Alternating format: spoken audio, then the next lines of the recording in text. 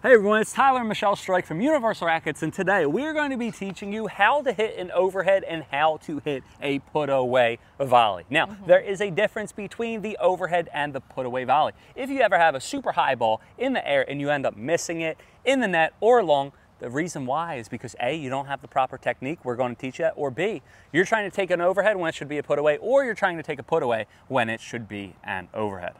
If you stay tuned for this whole video, we're going to teach you all about it. Make sure you watch the whole thing. Are you ready? If you want to become the person that stops missing the ball into the net, keep watching. Ooh, let's go. Here we are. Let's go. So, what is the difference between an overhead and a put-away volley? A put-away volley is when you hold the paddle diagonal. An overhead is when you hold the paddle vertical and you fully extend your arm. I want you to think about it this way. Stick your paddle straight up in the air, Michelle. If the ball is higher than the tip of her paddle, she is going to hit an overhead smash. If the ball is lower than the tip of her paddle when she's fully extended, she's going to hit a put-away volley. Now that is very different. Players, they try to go for an overhead when the ball is too low, or they let the ball get too low. I want you to think, if I'm hitting the ball vertical and I don't hit it at the tip of my paddle when I'm fully extended, so say if I hit it around here, what's going to happen? I'm going to snap my wrist and it's going to go down into the net.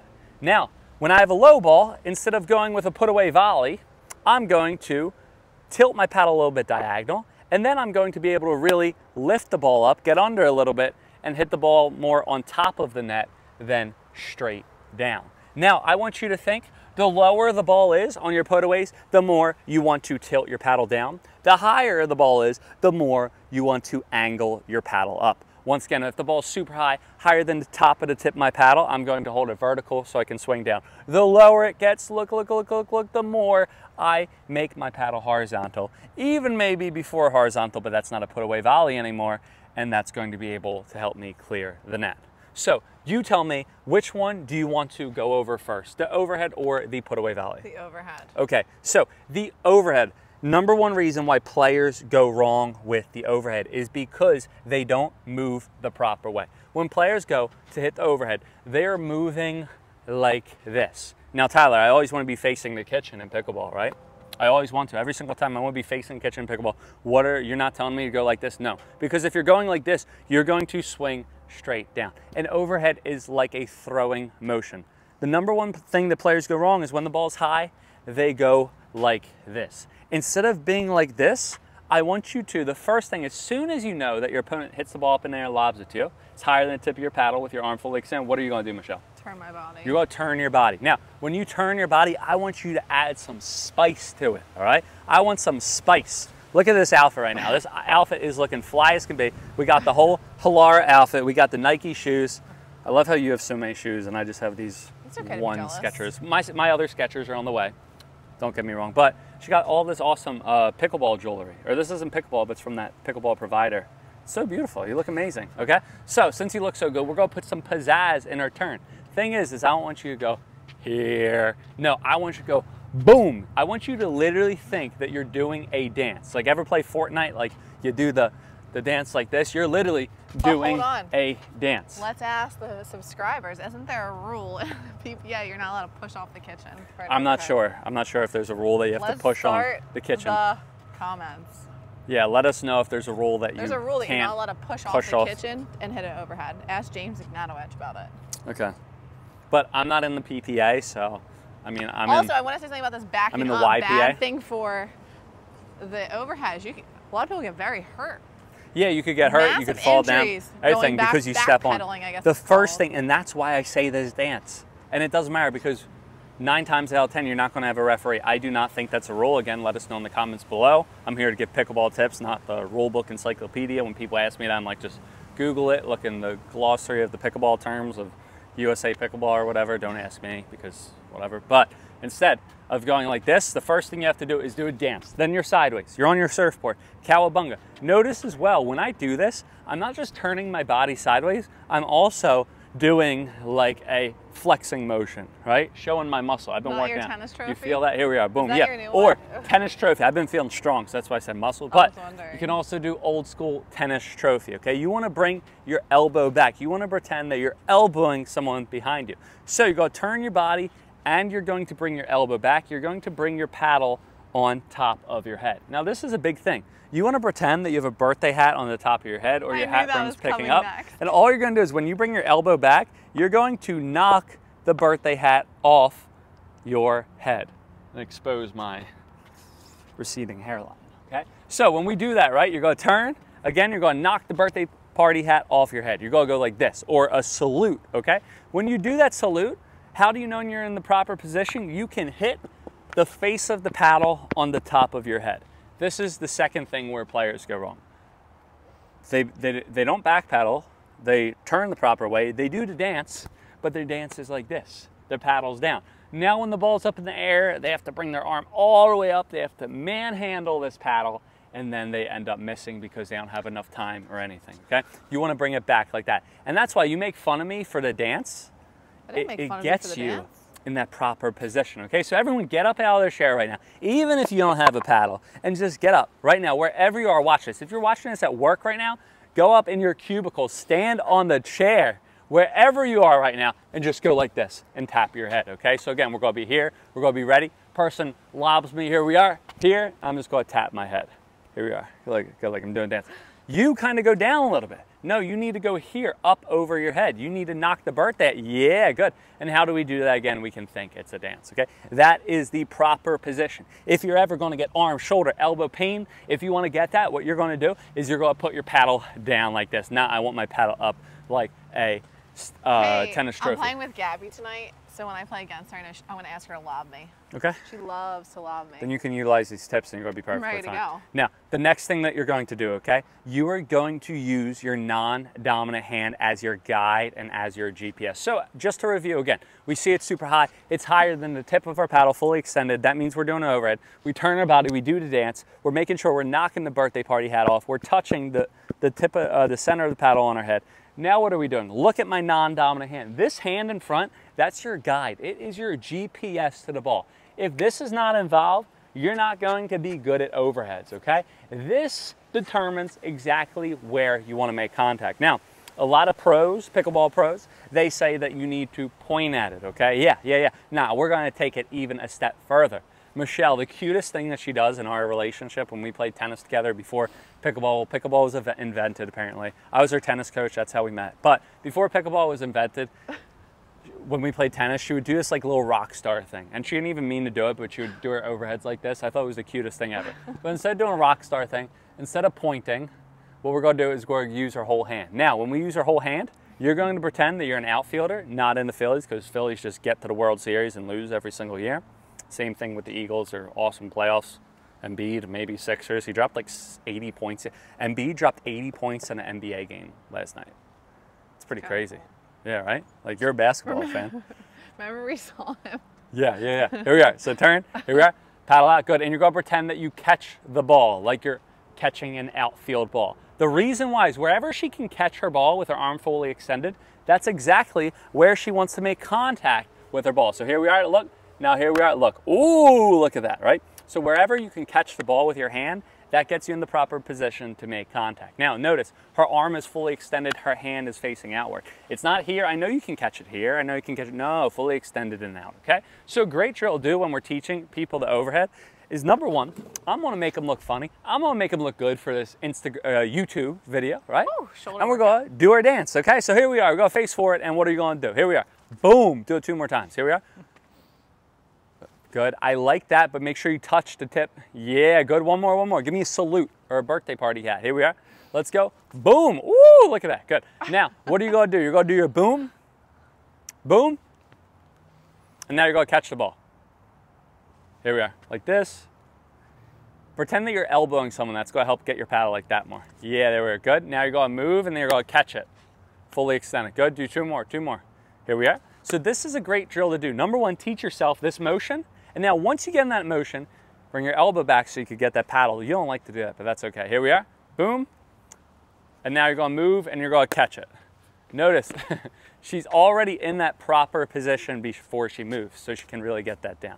Now catching is huge because wherever you make contact, that's going to be where you hit the ball. Now here's a big disclaimer. When you are catching this ball, and here's where players go wrong as well, they stop moving. So it's like, I don't know, I feel like kids in the outfield. I feel like I did this when I was a kid. It's like you play baseball, your coach gives you a pop-up in the air, and you're like, I got it, I got it, I got it. And then it goes right next to you. Have you ever seen that? I think it was like in a movie. How about when you did that in California? Yeah, I'll put a link in the description. I did that in a video. I was trying to. You were never allowed on any softball For team Self Magazine, I was on like a reality show.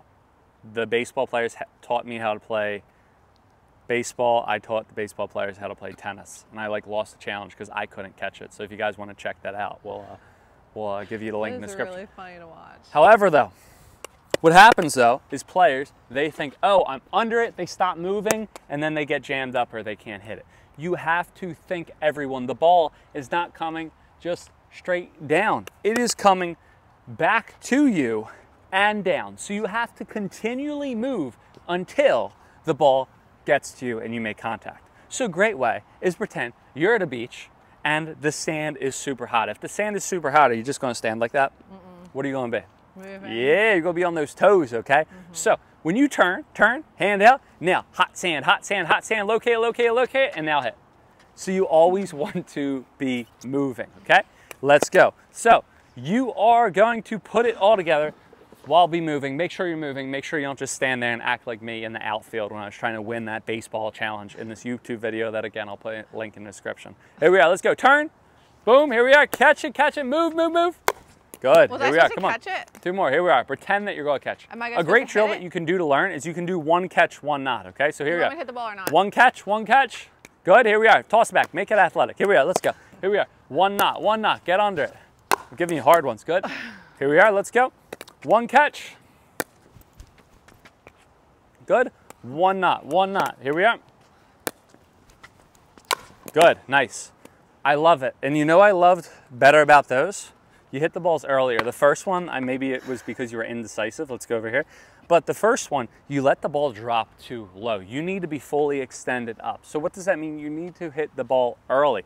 You want to go to the ball. You don't want to let the ball go to you. I want you to even hit the ball earlier than you think that the ball's not even going to touch your paddle. A great way to ensure that you do so, and a lot of players net the ball, is because when they hit their overheads, they drop their head. When I drop my head waves so much that I then fall through my body. So players, they either drop their hand or they drop their head prematurely and it goes into the net. I want you to notice this whole time, what do? I keep my hand here, I keep my head up, and then I go. I do not bring my hand in until I go up to the ball. And that's another great tip that you can do. You want to hold paddle loose, but you keep the hand up in there, keep your head up, and then tuck your hand in so then you can come down, okay? You want to always keep your head up in the air. You never want to drop your head. Do you have any questions, comments, or concerns? I do. I want you to also explain at the end the contact they're making and snapping that wrist, because if you don't snap, it's going to the trees. Yeah, so you're holding the paddle super loose.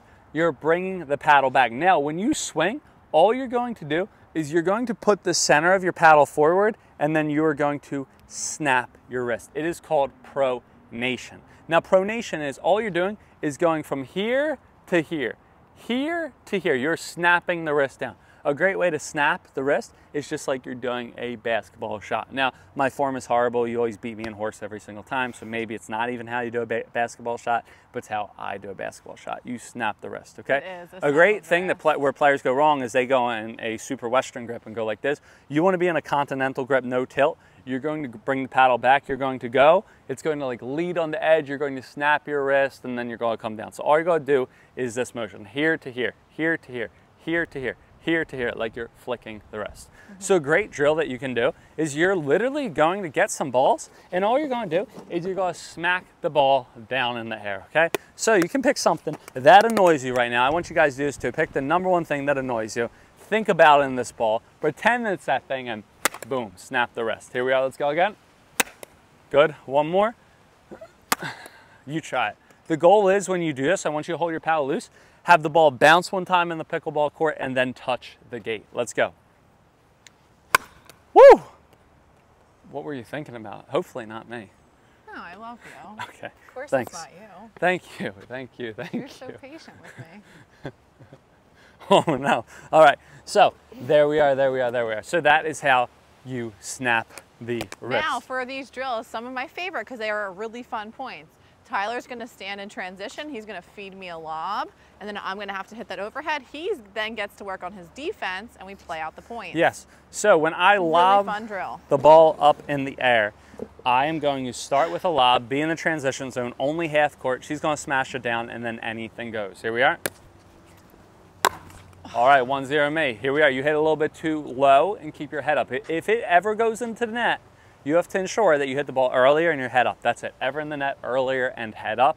Here we are. Good. Play it out. All right. 1-1. We'll play up to 3. All right. 2-1 me. Are you kidding me, Ty? What do you have to think? I don't know. Earlier and head up. Let's go. Use that hand. Earlier and head up. Oh, that was a hard one. Oh, 2-2. This is the worst game. I apologize, subscribers, for this horrible performance. Oh, it's windy. Redo. Play it. I can't move. I am so sore. Go. My legs are so sore. It's not even funny. Okay. I can't sit down. You win. That's a great game to do. Hopefully do your a execution will be better Tyler, do than one good one. us. Okay, we'll do one good one. And stop making your lob so high up for me. And super windy. And I want to win. If I give you a low lob, I can't win. Okay, play it out. Anything goes. All right. You technically won that point, babe, because it would have went out if you didn't play it. But I appreciate you playing it. I'm not doing it again. Do it one more time. No. Make one more good point. So now what's going to happen one more good is point, once Tyler. we do that, I'm going to start increasing the difficulty of the feeds. So instead of having her just right up at the kitchen, she's going to be now moving back and going for the ball. Now this is a huge tip for overhead players. I would rather have you make the ball with less power than miss the ball completely. So if you ever feel like you get pulled out super back behind, your opponent hits such a good lob, either let the ball bounce or take some speed off, okay? Too many players, they're moving out position, they know they can't hit a good shot, and they go like all for it. No, if I ever have a bad shot, I'm gonna slow down my speed, and I'm just gonna try to get an angle or use less pace. Consistency over power every single time. Okay, let's do that drill when one more you're time. out of position. Now, Michelle really wants to do this drill for some reason. I cannot walk. I did a 5:30 workout class, but here we are. Another important thing to talk about is an angle. Not many people, if you didn't come from racket sports, even know what an angle is. So an angle means pulling the ball out wide. Here we are. Yeah, good.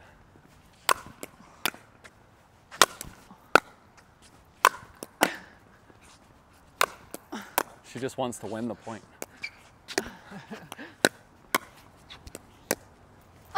Good. And if you're a lobber, what did I do there? And that's an amazing tactic. Lob You took to advantage of my 5'8"ness. your opponent's backhand. 9 out of 10 players do not have a good backhand. So if you ever play someone with a super good smash, you are going to lob to their backhand. Now, I told Michelle just to make this video an overhead drill, but you insisted that we do the put away and the overhead. So I guess we gotta make this an hour long and do the put away. I hope you guys are getting value for it. Seriously though, if you utilize these tips, this is gonna get you a good overhead. It's as simple as that. If the ball ever goes net, you need to keep your arm up, head up, and hit the ball earlier. It's either if your ball goes long with your overhead, if your ball ever goes long, you need to snap your wrist and come down. If your ball ever goes in a net, you need to go up. Seriously, ball goes long, out of the court, what do you need to do? You need to snap your wrist, maybe exaggerate following through, maybe tuck your arm in so your body can go in. If the ball ever goes in the net, what do you need to do? Keep your arm up, keep your head up, keep the ball earlier, and just go back and forth. If you try to make those adjustments actively, you're going to be able to hit the ball in. And again, if you ever get pushed out wide, what are you going to do? You're going to take some speed off the ball and hit an angle. And an angle, what I mean by that is moving the ball off of the court. Another thing I'm talking about too right now is strategy is if you are facing a lob for these overhead smashes and you can get your paddle on it, you should take that. Don't just let them bounce and run around them and have to try to reset them, because by that time your opponents were just on defense, and if you let it bounce, they're now instantly on offense. And guys, there's so many balls that you think that you can't get that you actually can get. Just go for it. What's the worst thing that can happen? You lose the point. If you have to let it bounce at the baseline because you're literally at the kitchen, you have to let it bounce. But other than that, if you can get your paddle on, even if it's not a good shot, I've done it many times where I just tap it back over the net because I don't want them to get massively on offense against me. Here's the thing, everyone. Unless you're playing with this famous push-off rule, which means you're playing such a high level for some type of money probably, you should be going for all your overheads because it doesn't matter if you miss. You're going to get better if you push yourself, you try to go for more than trying to lay off and play it safe. And by playing it safe, you're going to probably lose more points because you're just going to pop the ball up to them if you don't pull the trigger. And if a lob is given to us when we're playing together, if I'm playing with my women's partner who plays the left side, it's always my left side's overhead put away because it's their forehand. All right, so now what we're going to do is we are going to work on putaways. Now, while I get in putaways, do you want to check if the camera's still rolling? That would be amazing. So putaways, again, is when the ball is not super high that your paddle's extended, it's a little bit lower. Now, when I hit these putaways, I want to, instead of turning my body, I'm going to keep my body forward. Now for these putaways, what I'm going to do is, again, instead of holding my paddle straight, I am going to angle the paddle. Now, as I mentioned before, the lower the ball, the less I want to angle the paddle. The more I want to go to horizontal until I get to that, like, let's see, 9 o'clock. Now, when I get below 9 o'clock, 8, 7, 6, I want to then drop the paddle. But right now for putaways, any putaway for a beginner, intermediate, club level will be between here and here. Again, it's not when you're fully extended, so you're going to hold the paddle super diagonal and then go down, okay? Now, here's a big thing. Instead of just thinking about your paddle going this way when you hit your putaways, also, you're going to think the higher it is, the more you want to snap your wrist. The lower it is, the more you want to come up on the ball. And roll it. And roll the ball. So think again, if the ball's higher, you want to snap down.